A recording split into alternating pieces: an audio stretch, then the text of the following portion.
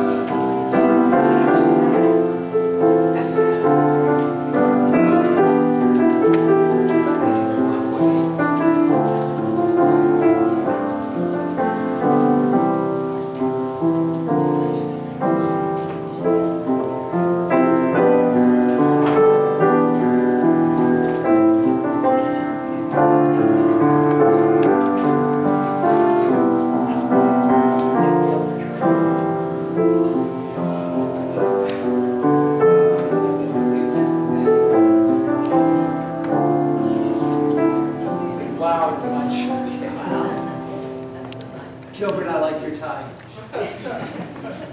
Junior had asked me to tell a real story. So I'm going to tell a real story. I want to show you guys something. Do you know what that is? What is that? Is it a cat? Is that a cat? Say it out. That's what it is. That's a bear. See that?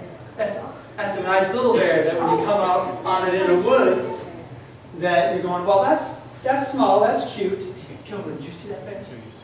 See that? That's a bear. I like to go up to North Georgia. There's mountains up there, and I like to look for waterfalls. And one day I was out on my motorcycle and I was looking for waterfalls. And I saw a sign that said there was a waterfall. So I got on this trail and went probably 300, 400 feet in the trail. That's not really far, is it? And I saw that little bear. I got my camera out and said, okay, let me take a picture of that. That's really cute. And didn't realize that the bear was up here. There's a ravine that went down this way, and I'm standing here. And you know bears make like hardly any noise when they're walking in the woods. Because this thing's walking, didn't make any noise.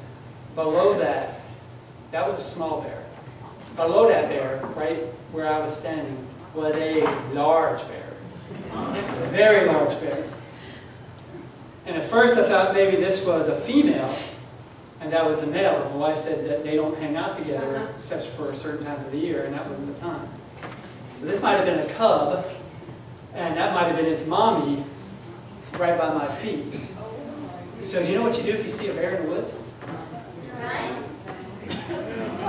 I don't know, so I'm asking you. Like that. Listen, I saw that bear and I said, let me take its picture. It sounded like a good idea at the time. So I take its picture, took another picture, then took another picture, and then all of a sudden, this other bear comes right up the other side of the slope. And this bear was probably almost 2.5 times the size of the bear that I was taking a picture of. Now bears have very good hearing, but bad eyesight. So I've got motorcycle, dirt bike boots on, which are good on a bike, but really bad to walk and run. Okay? So I'm stepping backwards, trying to be as quiet as I can be. And this bear is walking up the side of this mountain, and I cannot hear it make one step. I'm backpedaling, and I step on a stick. You know what a stick does when you step on it? That bear, as soon as I stepped on it, heard it. Turned around, looked right at me, and I stopped.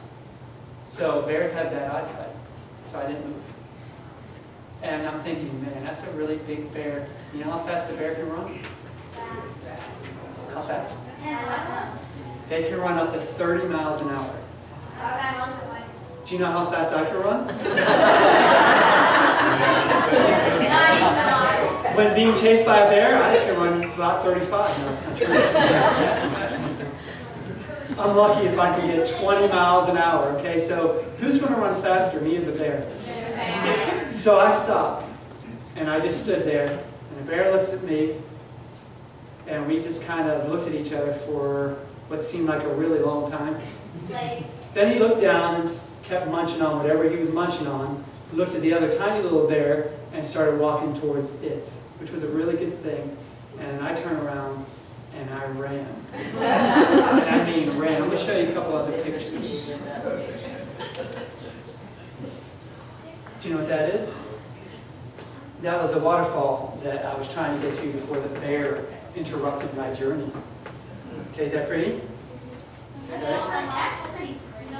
It's pretty pretty? What's your mom tell you? Hold on. What's your mom tell you? My mom told me if a bear ever came in the house, go underneath your little shelf thingy that holds on a step with a little door Okay. and play dead. Play dead. And I'm like, how did the bear get in the house? That's what I want to know. How did the bear get in the house? Use a picnic How's that? basket. You can swim in this pool right here where the waterfall comes down. The water's really cold though. Let me find this for you. That little waterfall right there. Okay. Do you know what that is? No, it's not a bear. What is that? Fox. That's something that the bear was actually wanting to eat, and that's why I saw the bear. You know what that is? That is a pig. Yes, now I should have learned. I should have known. I saw the pig, and the pig was dead. There was another one next to it that was dead and half eaten. So I'm thinking, well, I know hunters don't do that. So I went into the woods right where the pigs were, and that's where I saw the bear. So luckily the bear had eaten half of this thing, so he was full and wasn't really interested in me. But listen, there's going to come a day when God is going to recreate this earth all over again. Bears, mountain lions, wolves, any animal that we're afraid of now, that when He makes again, we won't have to be. Can you imagine petting a lion? Can you imagine riding on the back of a bear? Yeah. Jesus has promised us that there will come a day when He'll make all things new, and that there'll be no more pain, suffering. There'll be no animals that want to hurt you. You won't want to hurt them. Don't you want to be in that kind of world? Yeah. Listen, let me ask you a question. If there was any animal that you could have as your pet, what would it be? Giraffe. Giraffe. I love giraffes. What did you say? A ferret. I want a big lion. I mean, a really big lion. A dog? Okay. I would listen. I want a wolf and a puma. A wolf and a puma. Another time I was out on my motorcycle, and this was a different trail on a different mountain, and I had a mountain lion, which is just like a puma, run out in front of me. Now you think I'd stop riding on these trails. But one day we're going to be able to see these things and not have to be afraid of them. A puma is like a mountain lion. It's a big cat. Okay?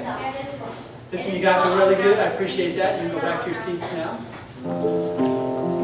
Gilbert, you